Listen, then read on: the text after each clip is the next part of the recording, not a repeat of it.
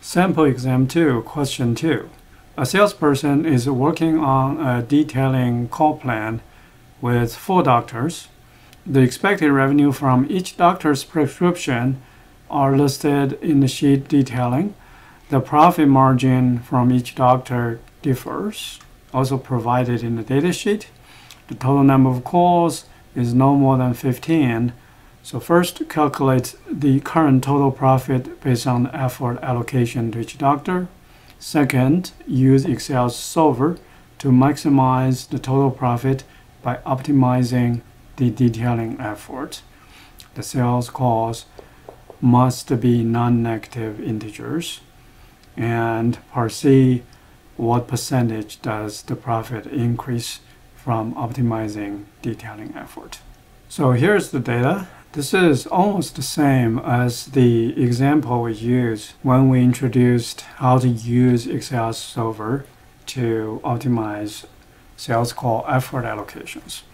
And now we have 4 different accounts, A, B, C, D, and these numbers are the expected revenues from each account based on the number of calls.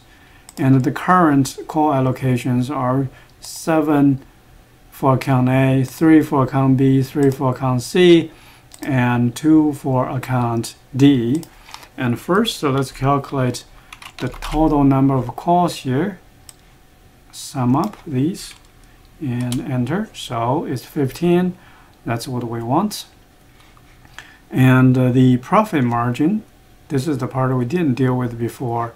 So these are revenue numbers, and we need profit margin to figure out the profit.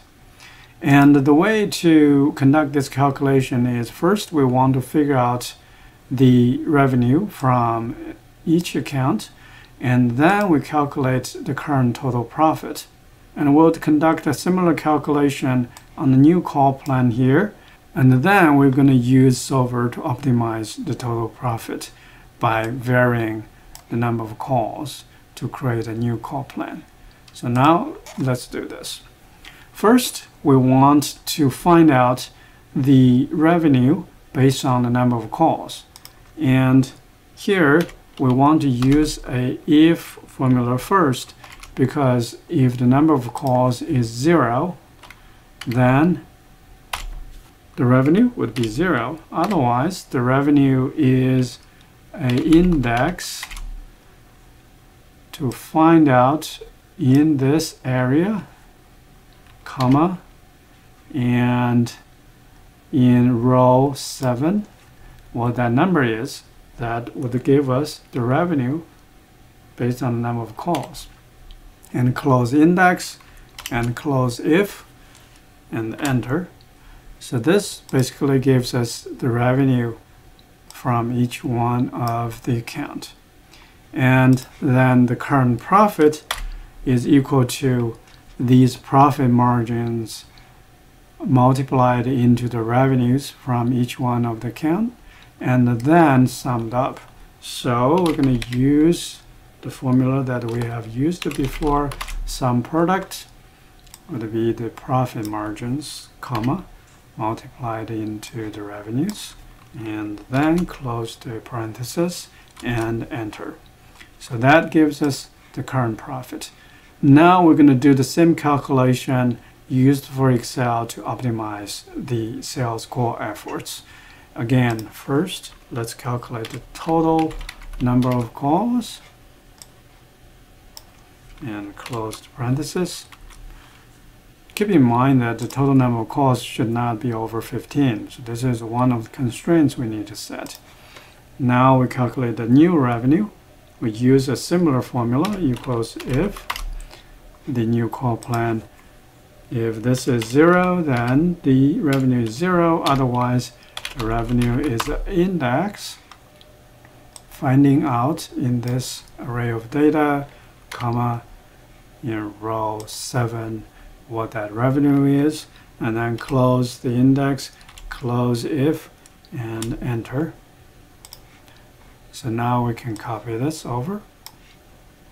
And similarly, we do equals sum product of the profit margins, comma, multiplied into the revenues, and close the parentheses, and enter. So right now, the profit is the same because we have not varied the calls yet. And now go to data, solver, and here what we want to do is to maximize this profit by changing the cells here, number of calls. And in this case, since we have used if and index for calculating profit, we need to use a different optimizing engine. We have to use the evolutionary solving method. And when you use evolutionary solving method, you need to set the constraints more carefully because the engine is not very efficient. And having a good constraint really help finding the solutions. So click Add. Now these constraints are set on the variables we vary to maximize profit. So these hours, and the up constraint is we know the total is 15. So any of these call plan hours cannot be over 15. And so okay, that's the first constraint we set. And we'll continue to add more. Again, these call plans, they need all to be integers. So choose this, int represents integers. Click OK. And the final constraint we need is we know that the total number of calls should not exceed 15. So the sum of the total calls should not be over 15, and click OK. Now in evolutionary solver, we should go to options to set the options because that would influence whether we can reach the optimal solution or not.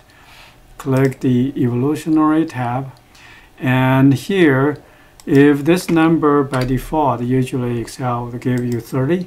If this number is 30, you should set this to a larger number of 100. That is 5 minutes instead of 30 seconds.